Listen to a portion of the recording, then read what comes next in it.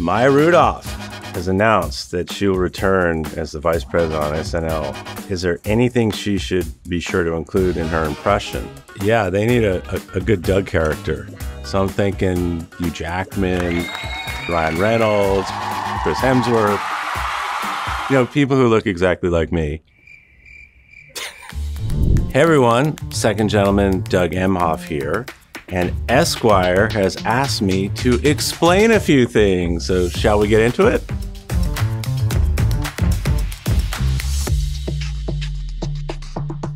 How has your life changed since your wife announced her candidacy? It's changed a lot. It's been a whirlwind. We barely get to see each other. So I'm also just looking up and seeing wall-to-wall coverage of, wait, that's my wife. Wait, that's me. And it's pretty surreal. But I've been to 6 or 7 states already. You can feel the excitement. You can feel the joy. And the hardest part, it's just not seeing her. Not that we got to see each other that much before, but it's 90-something days. We can do anything for that. So we're both committed to doing this and bringing it over the finish line. What was I showing the vice president? You can see the annoyance on her face. So this was during her primary run 5 years ago. And she's doing serious business campaigning and I'm just goofing around saying, hey, let's take a selfie. So she was pretty annoyed. What advice would you give yourself if you could talk to this version of you today? Wow. This is me in law school.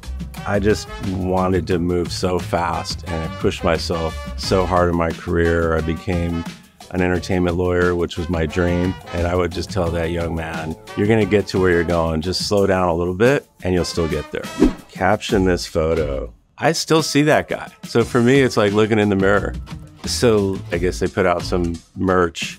And both our kids sent it to me like, seriously? Normally they're used to seeing Kamala out there all over the place. And so now to see me out there a lot, I think it's, they want me to be their dad. You may be spending the holidays in the White House. Do you have any plans formulating?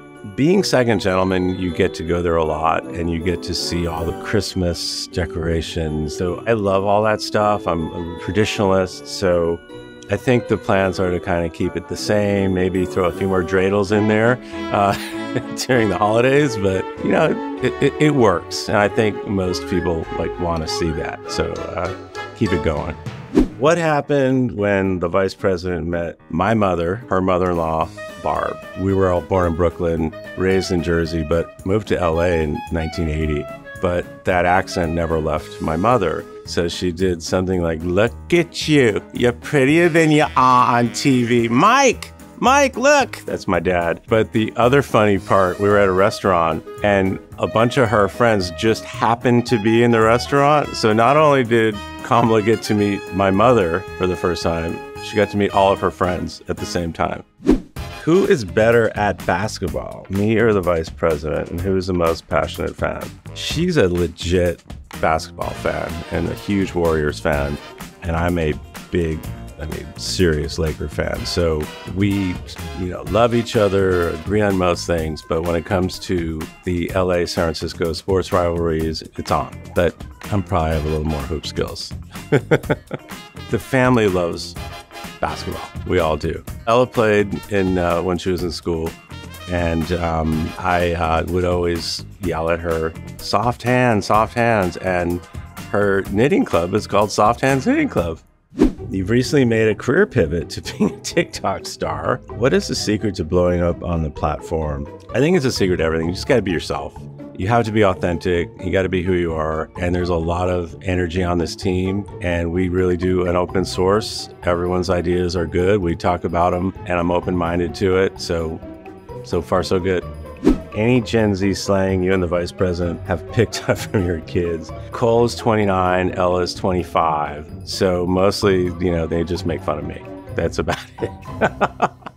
Vice President's cookbook collection has sparked a lot of interest. What is my favorite recipe of hers, and what do I like to cook myself? She can make an incredible roast chicken. She dresses it and seasons it, puts it in the fridge the night before. The next day, she's ready to roast it and takes a lot of care in basting it and just getting it to that right crispiness on the outside and tender on the inside. So I think that's probably everyone's favorite, but there's a lot to choose from. I'm a breakfast guy. My grandfather taught me how to make scrambled eggs when I was a kid, and I've just gone with that forever, and it comes out great every time. This image is of the installation of the first mezuzah in an executive residence. Are you generally handing around the house? While I was putting the mezuzah on, my father was standing behind me, and it was the first and only time I really saw him cry. And so the answer is yes, I'm very handy around the house because of my father, who was a designer and is super creative and instilled in me and my brother and a sister too, like you got to take care of things yourself. And so yes, I'm handy because of my father, who watched me put that mezuzah on the door.